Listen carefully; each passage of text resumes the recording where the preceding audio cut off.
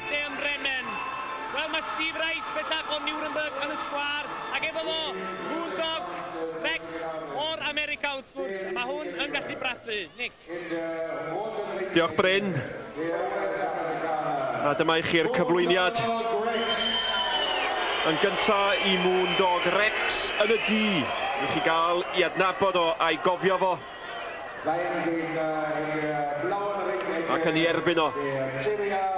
Y gŵr profiadol o'r Ewrop, Steve Wright, a golwg dipyn mwy llachar arno fo.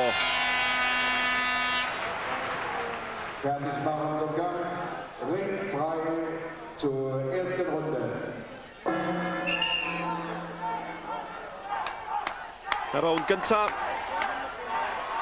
ac asgwrn yn cael ei gadael yng nghornel Moondog Rex a cystal amser ar un.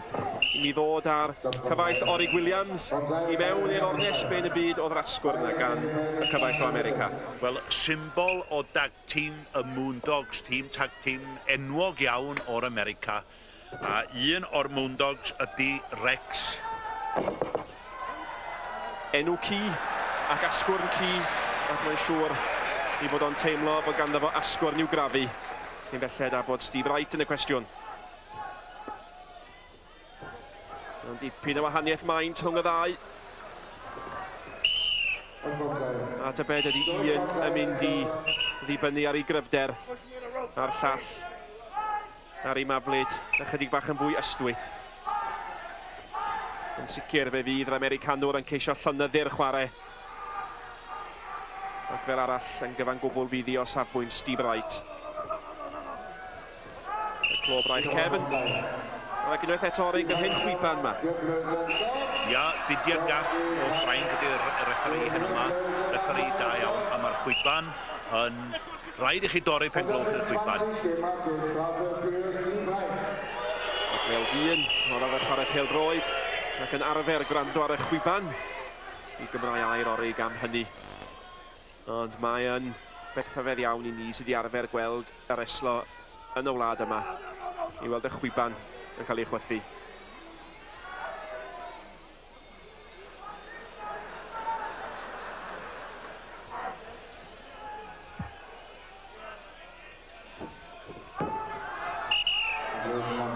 Ac ar hyn o bryd, y cychwyn yn ofalus tu hwnt.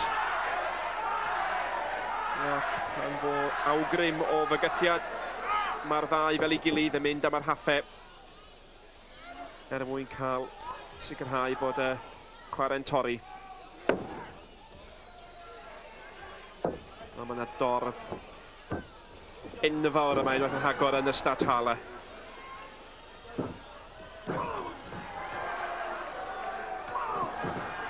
Oes 15,000 o bobl yma, Nick, a cofiwch mae'r twrnament yma yn mynd ymlaen am drost fis, a mae yna dyrfa fel yma bob nos am fis. Ac ar hyn o bryd, maen nhw'n cnesu at y ddau, ac yn arbennig gybiwn ni Steve Wright. Ar ôl y llithrigrwydd yna i dorri gafel Moondog Rex.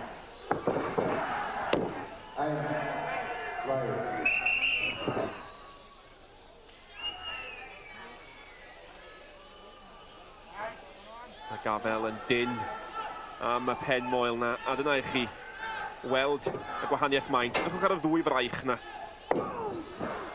Fraich dipyn cryfach i weld gan yr Americanwr.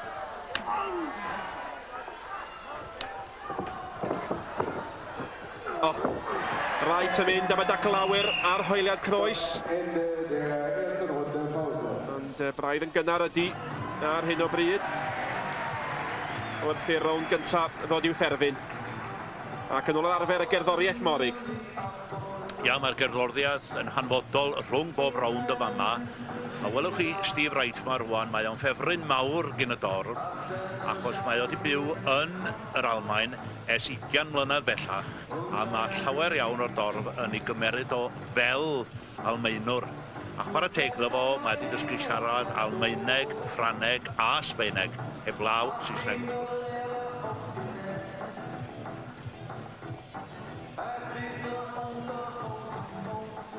Yr aros i'r disgo ddod i ben.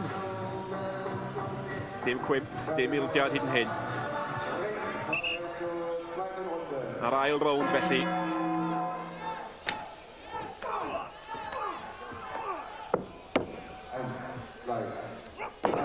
Fe Sonio Ddorig am Steve Wright yn ymgartrefu yn yr Almaen. A hynny 20 mlynedd yn ôl. Ond efallai bod na rai ohonoch chi'n ei gofio fo cyn i ymadawiad o. Bydd hynny'n cael ei adnabod fel Wonderboy Wright. Gwallt ar ei beno, bryd hynny meddyn nhw wrtha i. Yn bachgen ifanc golygus, 1 ar 15 oed, yn dipyn o ffefryn.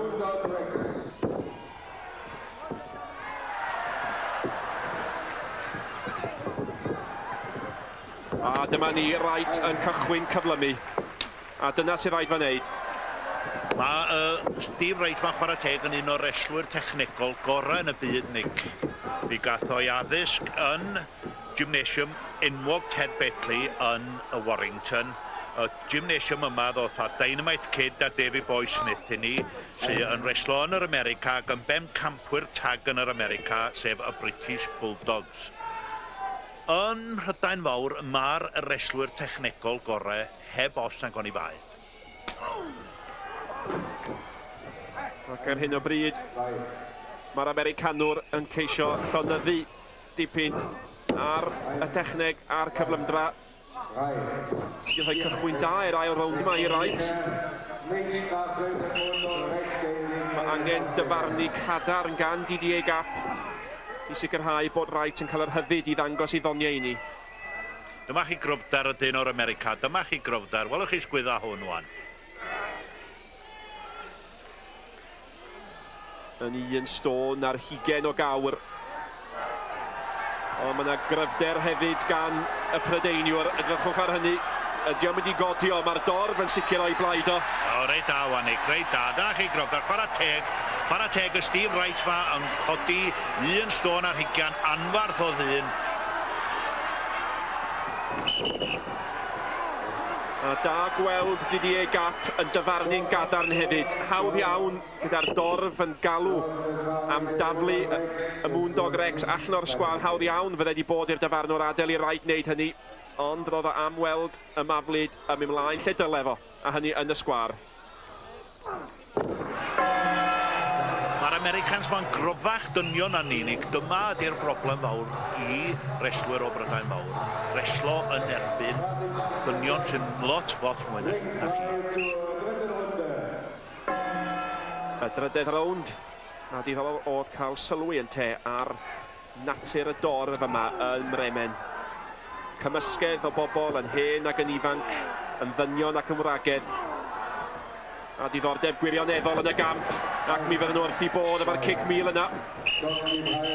Ond DDA Gap unwaith eto yn gweld bod Wright wedi neidio ar ei ddyn cyn i hwnnw gael cyfle i godi ar y cynfas. Dim cwimp, dim ildiad. Gwrth gyferbyniad llwyr yn natur y maflid. O, wel, Wright bron iawn y cael ei ddal.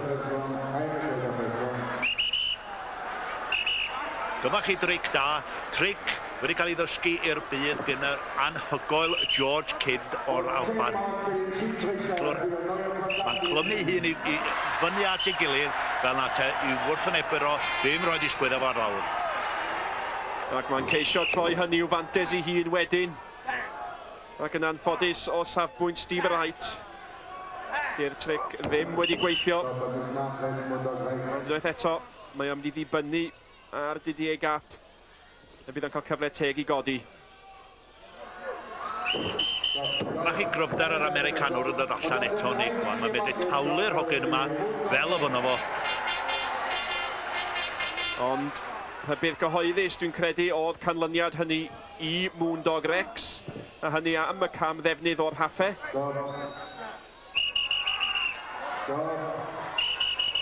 Ac mae'n ddiddorol hefyd, Orig, mae'r gŵr ar y system gyhoeddi fel petai o hefyd yn cynorthwyo'r dyfarnwr yn esbonio be mae'r dyfarnwr am ei weld yn digwydd. Mae lot fawr o'r gynulleidfa yn mwynhau hyn achos mae'r dyn yn egluro hefyd i'r gynulleidfa beth sy'n mynd ymlaen.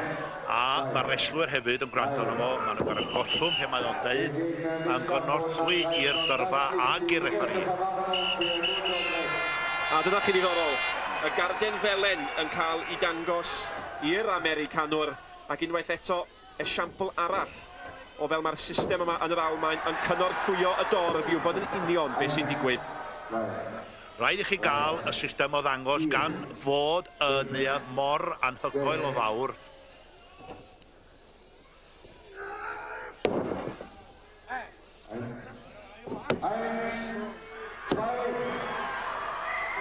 Ac o'r holl wybodaeth sy'n ar gael, efallai mae rhywbeth pwysicar hyn o bryd. Ydy nad oes neb wedi sicrhau cwymp na gildiad. A mi dyn ni yn y drydedd rownd. Ac mae rhaid deud mae'r ornest yn un ara 10. Ac falle bod hynny yn plesio Moondog Rex yn fwy.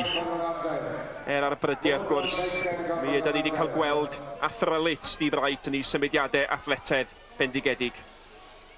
Mae Moondog Rex yn reslo'r yr ornest yn ei bas ei hun. Mae'n raddu Steve Wright i lawr. Does yn llawer fetel dyn ysgafn wneud yn erbyn dyn trwm.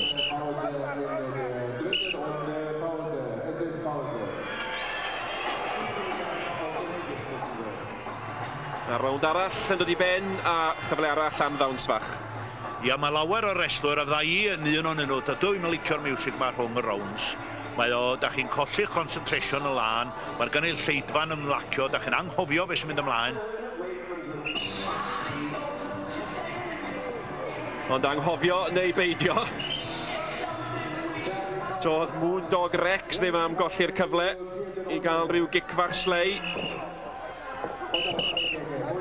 A be mae'r dyfarnwr yn ei wneud o hyn dybed? Wel, mae wedi cael un garden felen.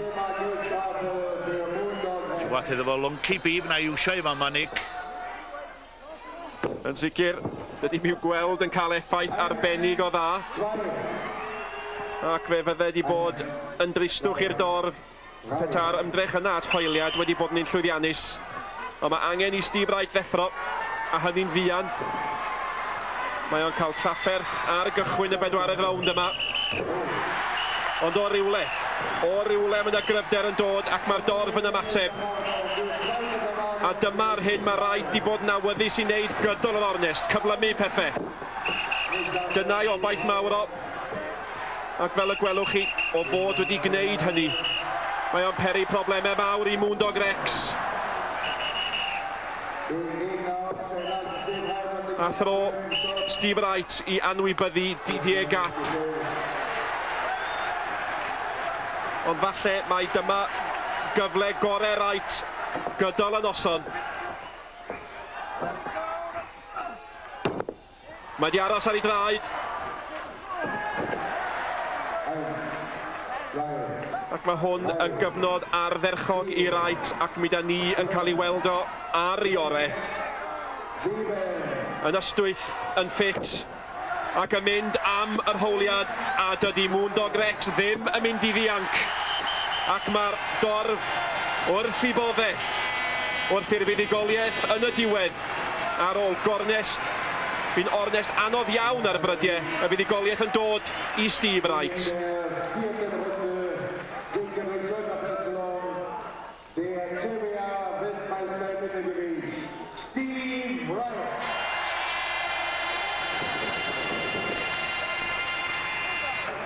Wel, dyna ni o'r Almaen am y tro.